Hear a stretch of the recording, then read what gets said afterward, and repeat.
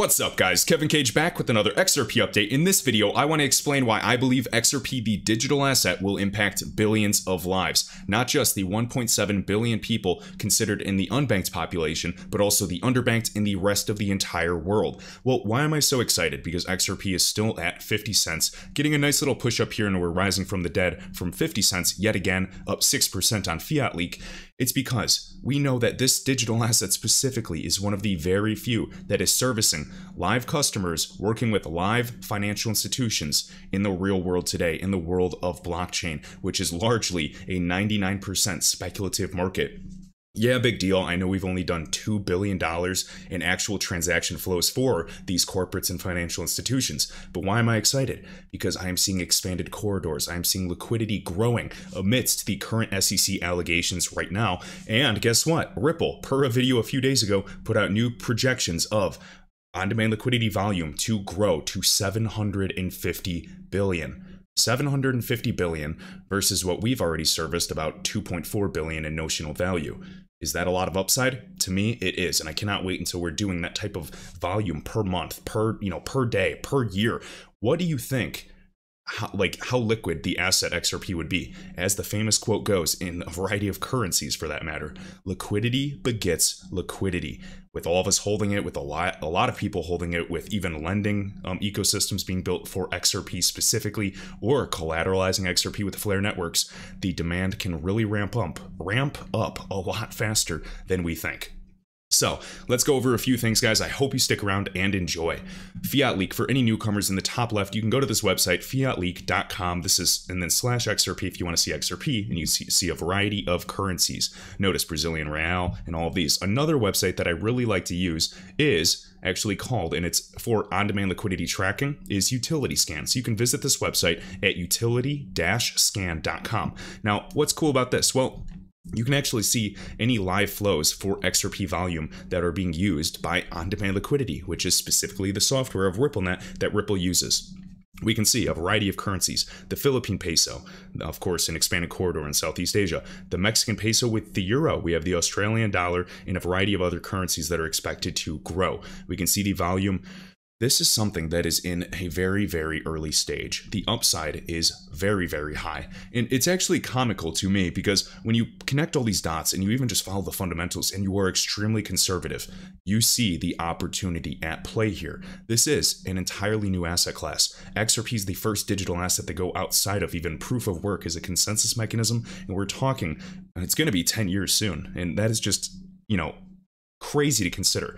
I mean, yes, yeah, we could say, 8 or 7 years we've been going strong, but that's a lot further than most assets. Today we had news that XNS, another digital asset, was disappearing entirely.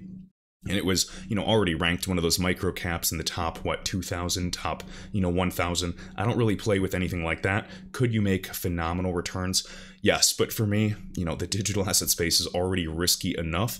And first rule of investing for me, kind of like first rule of Fight Club, is make sure that you retain your original investment. So I've been following that. Of course, it's easy to make money and easy to trade right now when these assets are going up left and right, but it's not always going to be like that. Now, ideally, even in yesterday's video, we do know and do expect long-term this market to surpass trillions and trillions and trillions. And we saw Tether just keeps printing. And I don't want to say that's a good thing, but it also excites me for the potential. When they stop printing, yes, it usually is preceded by a huge pullback or dip and dump, so I'm not going to ignore that. But we can see the global market cap, at least right now, is 1.57. Let's see if it's going down or up currently. Yep, 1.5. So still over 1.5 trillion, and I'm sorry if I keep saying billion for some reason, $1.5 trillion in this global market cap. And Tether is showing no signs of stopping. You can go to a variety of websites like Whale Alert and watch those tracking. Sometimes they're just transfers. Sometimes they're actually minting more assets, printing out of thin air. And yeah, it can be pretty exciting. 2,000 BT, Bitcoin on the move, massive, massive amounts of money. So you can click these websites, you can read about it, and you actually can see the US dollar value. That's $100 million on the move, people. Crazy stuff. All right. So really quick, I wanted to kind of speculate and talk about this as well. So we know that Coinbase, well-known name, we know them, whether you love them or hate them, they are readying for a public listing, getting $77 billion of evaluation from NASDAQ private markets. They are looking to expand. It's not just Coinbase, it's Circle, it's every other fintech, and potentially even Ripple, like they've discussed. And of course, they're very conservative in their estimates of when they'd be doing an IPO, but we still want to talk about it and be able to speculate in a speculative market, people. Keep in mind, this type of valuation would be greater than ICE, the Intercontinental Exchange Inc., the owner of the New York Stock Exchange, and also, we know they are the parent company of Bakkt. And what is Bakkt doing? Well, I'm paying attention to that high level, at least, and trying to keep up with everything. And my head is spinning over here like an owl. And we literally know that Bakkt, with all the Bitcoin futures contracts, are looking to potentially even do an IPO as well. So this institutional money, this institutional attention is here. And then I did share another tweet earlier, Michael Saylor potentially looking to put another $1 billion into Bitcoin. And FYI, if people think it's so impractical, and I'm going to say this again in my next video, for XRP to even just get a quick push short term to $1 to $2 in this market, even during the SEC allegations, I don't know what to tell you. I absolutely can entertain that idea, but I can't guarantee it. And I'm also prepared for anything that happens on the bad end, and I will accumulate. But you have to remember, Bitcoin is at an all-time high. This is the first time that this has ever happened in history. $52,000. Now, whether you love it or hate it, I actually like Bitcoin for what it brings. I just know it's not going to solve the payments issue like XRP will and already is. Can it be that store of value for the years to come? Absolutely. But personally, as an investor, as a trader, and I'm going to do this video really quick because I want to get back on the charts, my money and opportunity is going to be in a lot of these other assets in the top probably 100 to 500. No offense to Bitcoin, but it's a lot harder to double my money in Bitcoin now. I wish I just went all in, for that matter, when we were in March 2020 last year, when Bitcoin was at like 3 or 4 grand. Coulda, woulda, shoulda, but I missed it. And I sold the rest of my Bitcoin, a few months ago, and I showed you guys. I even sent like 5 Bitcoin like a couple months ago, and I'm like, oops, coulda held those. So it happens. All part of the story, as you know. So keep in mind, we can talk about this, we can speculate about this, and remember, I actually wanted to reference this as well on Twitter. So remember, a few years back, Coinbase got the valuation, and so did Ripple. So Coinbase, now they're valued at $77 billion from the private market. Coinbase, or now back in the day, they were valued at $8 billion. This was in 2018. Now, I thought it was 2018 for Ripple, but this article was actually 2019, so maybe I'm just mixing it up. And keep in mind, 2019, even if it was 2018, Ripple, the company, was valued at $10 billion. What do you think their valuation will be in the future? They've had more partners. They're expanding. If you guys watched the video I did specifically talking about Dubai in that financial center with another 2,000 plus companies, the FinTech Hub, we know that Ripple conservatively has 300 plus direct customers. But most people just think that, and it goes right over their head. Well, why do you think that we have documents that we've shown, and this is proof on a variety of websites, that all of the largest technology providers that you know of, ACI Worldwide, Volante, Finastra, they have, out of the top 50 banks, typically all of them, if not maybe just 48 of the top 50 banks, we have thousands of customers. You can talk about Temenos. It's just on and on and on. And those are thousands of customers. So ideally, you're already looking at 10,000 customers, conservatively speaking. And we only need the top 20% of that, following Pareto's law in business with the 80-20 principle. The top 20% of the big players are containing and already doing 80% of the volume. This is why adoption can happen very, very quickly when, in fact, the price begins to move. If you don't believe me, well, go back and look at the history for XRP. And a lot of people watching this channel that have been here for a couple years know XRP went from under a penny in a very quick time. We did a 70,000% just a few years ago in the year 2017 in a return. Yet, price gets manipulated, it stays, it's low for a couple years, and everybody forgets that it was a top leading digital asset. Its price performance, to say it bluntly, for the past few years has been terrible. And guess what? That's exactly why I'm buying it, and most people are not. They're not paying attention to the trends, or they run out of patience. So that's just a personal choice, guys. This is not financial advice. As you know, I own still, and it's probably too much now, like 30 plus digital assets. I'm sharing them on Patreon as well. A lot is happening in the space. And provided that you are adequately diversified, and provided that you only invest money that you can afford to put in, set and forget for the years ahead, and you're not investing more than you can afford to lose, I think we're really going to have a very, very successful future. So interesting, $10 billion valuation. Curious to see if there's any more of that. I'll be watching Circle as well. Something interesting to note before we talk about our next topic, and this was an older article, but still it's relevant, 25% of US households are either unbanked or underbanked. 25%, 1/4 in the United States alone. We're not even talking about, populations in India or Africa. Crazy. We know we're expanding in areas like Brazil, all good and great. I hope that real-time payments gets to everybody. If you don't have a bank account, well, guess what? You're going to have mobile banking. Everything's going into the cloud. There's going to be new, maybe even more so, maybe not entirely DeFi applications, but hopefully a lot more distributed. So just like even 𝘓𝘓𝘂𝘓𝘓 in the XRP community was talking about, wouldn't it be cool if you could just plug in to RippleNet in the future or some type of on-demand liquidity API and leverage peer-to-peer transactions? And of course, we can do that with DeFi now. We can do that with Bitcoin. But I'm just talking on a wide-scale adoption, already integrating with some of the big payment providers or platforms like Stripe, like Venmo, like PayPal. And it's happening. July 2020, for the first time in history, U.S. banks, United States banks, the most conservative country ever that's usually hard with the regulations, allows banks to hold cryptocurrency. You can talk about the Volcker rule and hedge funds and what this means and the implications. This is a massive transfer of wealth. If you've not watched that old video that I keep reposting, it's on my Instagram still, just a few days ago, of 𝘧𝘰𝘰𝘭𝘴 discussing this. Exactly what happened in 1994 and 95 with Netscape, AOL, Microsoft, Dell. History may not repeat, but it freaking rhymes, and this is exciting. All right, so right here, guys, on Ripple.com, they did release this, and we can see creating a more financially inclusive and sustainable future, unlocking economic barriers and opportunities for all. There's been $150 million in donations since 2018, 80+ countries where Ripple NGO partners operate. Notice they quote and say 1.7 billion unbanked. I have read and heard that there's maybe another 1.3 billion. Do not quote me on this. 1.3 billion that are underbanked, maybe not entirely unbanked, but maybe only have, one bank account, or they don't have access to a brick and mortar bank account, so they have a mobile bank account, or maybe they use, applications, things of that nature. So ideally, to create this internet of value and foster, economic incentives everywhere, everybody needs, to have access to technology, of course. And we're seeing that happen every single day. Frankly, it does make me upset, though, when somebody's not able to get food, yet the cell phone company comes in and makes sure they have enough to buy their phone. That's not right to me, but nonetheless, we're seeing this happening, okay?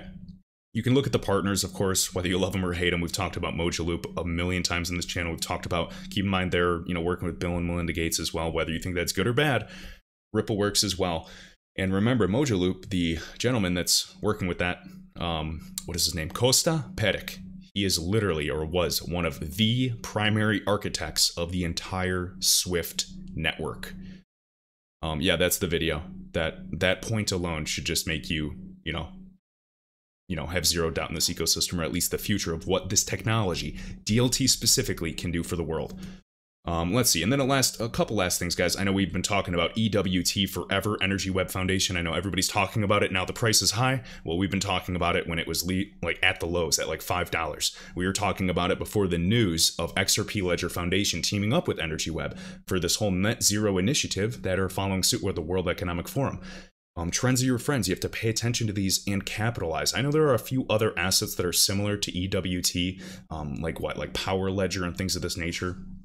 And it's very exciting. Ripple, the company, Cardano, all these other assets that are involved with even the WEF, the World Economic Forum, the 1% for the 1%, are aligning their goals and, intelligently thinking how they can incentivize these tier 1 banks to finally open up this payment system. They're not going down without a fight, but it's happening. I mean, look at Cardano's pumps recently. Do I believe that XRP will have that potential and go, double-digit plus? Yes, of course. But we have to wait. And until then, I will be comfortably waiting, and nothing is guaranteed. Nothing. It could go to zero. So anytime I have some very bullish, hypey quote, please understand that, all right? I'm just human. So keep that in mind. I also wanted to say a big thank you to these two gentlemen. So these are the people that I always see with great altcoins. Of course, we have Polkadot Pepe, and notice he has EWT. He's had this forever. I always used to just see him tweet, and we used to go back and forth. So he's given me some very, very good picks in the past. And then also, one of my good buddies, Jamie XRP. Of course, he has great taste in assets right here as well. XRP, EWT, QNT, Link, and ZIL. So it's simply a matter of time. So I love following those two guys and always getting good information. Wealth and knowledge, guys. Just leveraging other people. The second that you act like you know everything, you're going to miss out. And I'm talking to myself too there. All right, 35, excuse me, I almost said a bad word. 35 plus universities worldwide focused on accelerating research and developments, on and on and on. You can talk about MIT, Algorand. Let's see what else I want to show you today. There was a few other interesting things. Also, in other news, Coinbase. The first time I actually used Coinbase in several months to actually buy something. I normally use other other exchanges or brokers because I do not like the fees of Coinbase. They're built for everyday people, but it costs an arm and a leg, and that's just my opinion. They actually have Ethereum 2.0 staking rewards going for a 75% APR. Very, very cool. And just going to show that, you know, they're supporting this ecosystem of proof of stake. I don't believe that proof of work will be largely successful in the future financial system. All the other assets are working on a varieties, or some have multiple consensus mechanisms like DigiByte. But it's just very cool to see that, you know, this is happening. We're actually able to earn interest on our crypto assets. And in the future, in our bank account, if you have 100K in your bank, in Bank of America or whoever, and they have negative rates, what are you going to do with that money? It's incentivizing you to get it out because you're paying them, even if it's a negative 1% rate. You're going to really want to spend it or start planting seeds and make money. Well, digital assets will be right here waiting with their arms open, and this is exciting. So, of course, I prefer to stake, not utilizing an exchange, but you can kind of compare the rates and see if you want to go to a wallet or something like that. But nonetheless, very exciting. Coinbase is offering a lot of options for staking your crypto assets. The only trade-off is if, you know, you need your, you need access at all times and they go down, you can't. So you're trusting another party, which is relatively centralized.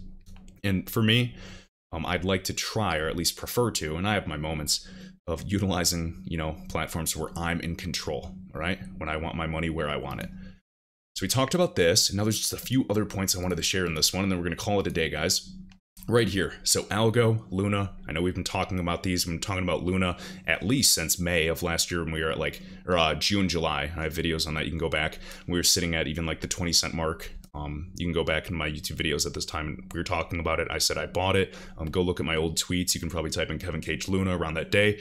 We were buying it. Jamie XRP was buying it. All of this. And we are over $7 now from 20 cents.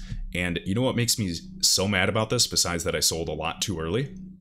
That XRP is not there yet. It's just a complete joke to me. So the longer, you know, the lower the base, the higher in space. Once we bubble up, I don't want to come back. And is it possible that we still have a little more manipulation and the settlement lags on? It takes longer than we want.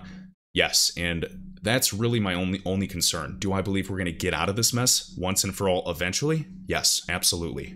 And that is not financial advice. But something interesting, guys, and I was just charting, and we have Algo on the left, and I added a watermark on the chart so you can see this easier. So I'm going to get back on, Trading View with the people on Patreon right after this video. And we have Luna, both on the weekly, throwing a fib extension, swing high, swing low from, obviously that recent high, getting rejected. And we've already retraced over the two, over $1.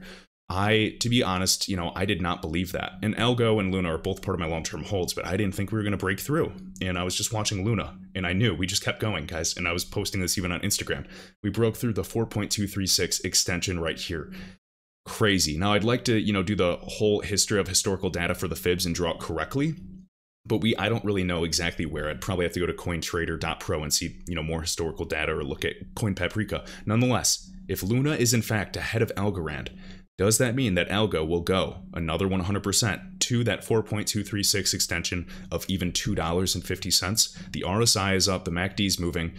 We noticed that when the stochastic or the stock RSI just runs right, anything's possible. I'm not saying this will happen, but ideally, just look at these moving averages, how they just cut up perfectly on this weekly. We've already seen VeChain, ADA, HBAR, Zilliqa. These assets have gone parabolic. So what is stopping XRP, Algo, and a variety of other assets? That's my question, because we noticed that XRP was just getting up to what, like this 236 or 382? Can we, is it feasible to get to $1 to $2? Yes, and if anybody thinks that's moon boyish or hopium-like, that's so silly to me. Bitcoin is at $52,000, and it is 2021. We're not in 2017 anymore. Things can happen quickly when, in fact, they do.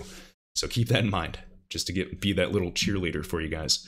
Also, whale alert, just watching another, $1 billion valuation minted here. And keep in mind, some of these are in fact transfers if you do follow whale alert. Just wanted to point that out. And overall, I'm seeing growth. I'm seeing expansion. I'm seeing this final glass ceiling with these SEC allegations being the final thing that we can smash through that hammer with regulatory clarity once and for all. There's not going to be a glass ceiling above XRP price anymore. To speed through this, and we're going to call it a day, Ripple reveals push to expand institutional XRP liquidity in Asia, launching a hiring spree for RippleX as well, which is formerly called Spring, STK's development on the XRP ledger. We can talk about the NFTs. You can talk about Gala. A lot of exciting things are happening in the space, whether you're focusing on payments, whether you're focusing on non-fungible tokens.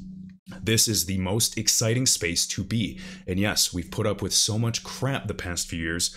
You know, people asking us, hey, how's that crypto thing? How are your investments?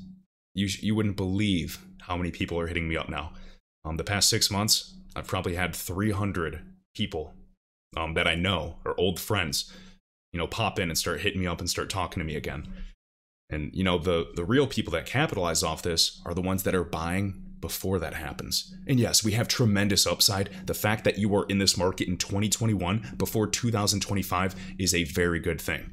So be sure to hit that bell icon, guys. Stay tuned. We're going to be covering a variety of digital assets. XRP is my personal favorite, and the XRP community, you know, they're my family, so I'm not turning my back on them. And XRP is still like my biggest holding, easily. Personally, kind of frustrated because I wish it would just skyrocket, but I own a lot of digital assets for that matter. All right, and almost done. Right here, we have that new role, managing and expanding XRP liquidity and utility. This is not the sign of a dying digital asset like XNS, like TNT or Ethereum, these assets that are fading away into oblivion. XRP either, per their quotes from years ago, solves this problem at scale and explodes, or it fades away into oblivion. And I think XRP is going to make a dent in the universe. It was already trialed and already has partnerships and proof of concepts with a lot of the top 40 to top 50 central banks in the world. The black sheep, the best place to hide something, is right in front of your face. Right here. Ripple's vision of an internet of value requires digital asset efficiency as well as a healthy crypto market, healthy liquidity. Remember, was it not Monica Long, was it Brianne Madigan saying even in March 2020, and she said it months before that, it's the sure sign of a healthy and growing market when the markets can crash to very low prices and then bounce back up and develop that healthy liquidity and, you know, get those spreads back that are reasonably healthy. I saw that, and I know in March 2020 everybody's depressed because XRP went to 11 cents, but man, that for me gave me so much confidence in the space. So yeah, I'm just beyond excited. So remember, you know, when you're terrified, when there's FUD, when in doubt, zoom out during pullbacks, during anything like that. Is there something fundamentally wrong with the long-term view of the crypto market that is going to change your mind about this investment? If not, you might want to relax and sleep on it, because I'm telling you, the biggest mistakes that I've made in this space, and I'm sure you guys can relate, I've heard some tragedies that make mine look like nothing. The biggest losses that I've ever had in trading crypto were always when I let my emotions get the best of me, when they guided me. But the biggest wins that I've ever had in my entire life, I never thought would be possible for like even monthly returns in crypto. And I mean, now it's a lot easier because we're actually really moving. The biggest wins I've ever had were always without emotion, when I was able to set and forget and walk away. Very excited. So robust liquidity is a core component of making that vision a reality. Left and right, you guys can go to the website, of course, boards.greenhouse.io/Ripple. Look at the job postings of Ripple. Look at the countries that they're expanding in besides California. Look at Brazil. Look at Singapore. Look at Japan. Expanding everywhere. So it's very, very exciting. All right. And last but not least, again, utility scan, utility-scan. Let's take a look at Fiat Leak. Are we up or down right now? Still around 54 cents. So I hope we get that push. We're seeing so many other assets get that push. EWT is shot. And it's just simply a matter of time. So stay strong, guys. Hit that like button if you enjoyed, and I will catch you in the next video.